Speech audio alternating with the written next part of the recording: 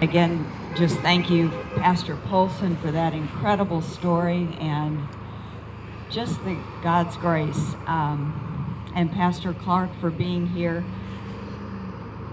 And I think I was praying about what to say too, and just from the heart,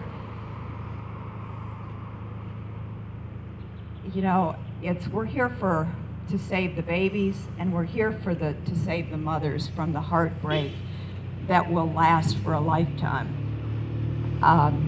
35 years ago, I did make that decision, and there's not a day that goes by that I don't regret that decision. But in God's mercy, thank God in His mercy, I know there is forgiveness.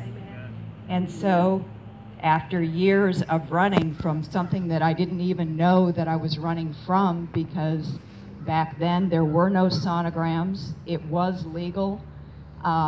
I thought if it's legal, it must be okay. And so I think the whole fact of, that we need to do legislatively and, praying, and all of it's working together, the education. But the fact that, I made that choice 35 years ago and there were no sonograms. And again, after years of running, God brought me full circle in His gentleness and in His grace, as only He can do, to let me see the horror of what I had done without despairing.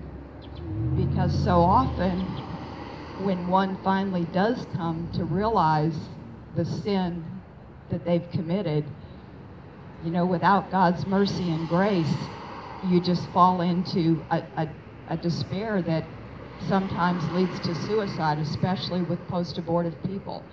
And that's one of the things that we've realized now over the years. When Roe v. Wade was passed, 40 plus years ago, they thought that was going to be the end of it. Well, here we are. Our country is more pro-life, thanks be to God, than we've ever been before, because of sonograms, because of education, because of prayer, because of the government leaders that are finally starting to take a stand. I cannot thank Mayor Terry Frank enough for being a witness and praying as a government leader. I mean, thank God we have got people like you that are standing up and saying, this is who I am, and not afraid and not politically correct. And so I think, it's, as I watch these women go in, I know the fear. I know they think that's going to be their answer.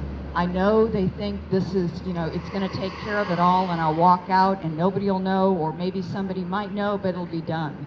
And it just breaks my heart, because they are now on a road where it is not the answer. It will only be a road of heartache and just one thought after another that can't be squelched, can't be put down except by Jesus Christ and His mercy and His love. And so it was through God and through the sacrament of confession and being able to, really come to repentance, and then bringing me out and to be able to speak about it, because for years I felt like I'd been forgiven, I knew I had been, but my family didn't know. My kids didn't know. And here, one pro-life thing after another kept being put in my path, and I'm like, oh my gosh, God, now what? Nobody knows, and I felt like such a hypocrite.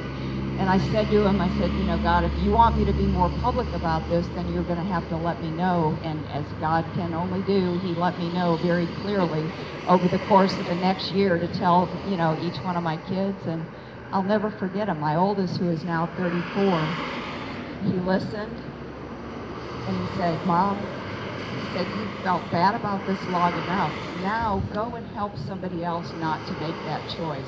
And it was like the hug from heaven I needed. He gave me a gift that he had no idea.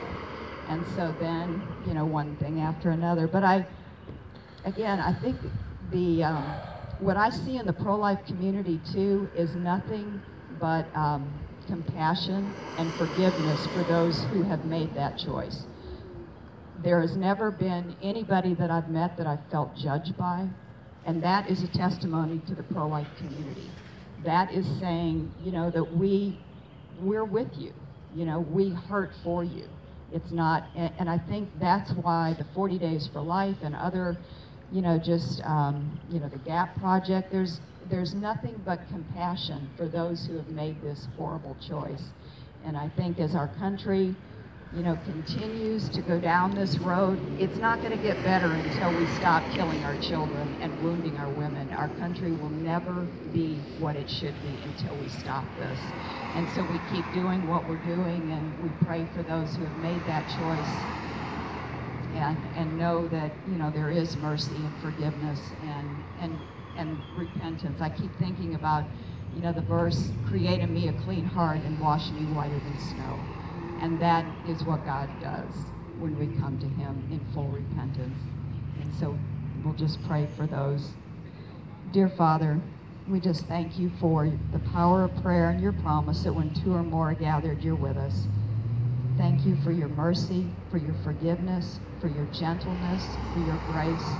Thank you for leading us back to you. Thank you for just always pursuing us with your love. Thank you for just your forgiveness, and that we know that there's nothing that can be done, that when we come to you with a repentant heart, that there's forgiveness and healing. And then, Father, like Pastor Clark said, there's action and there's prayer and there's helping for others so that they don't make this horrible, horrible, wrong decision.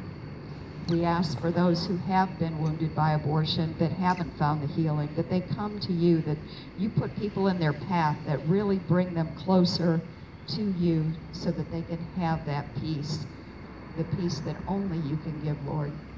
We love you and praise you, and thank you, Mother Mary, for your intercession as our perfect role model and one who said yes to your Son and our Savior, Jesus Christ. And let us look to you as somebody to just to be able to say yes. We love you and praise you, Jesus Christ. Amen.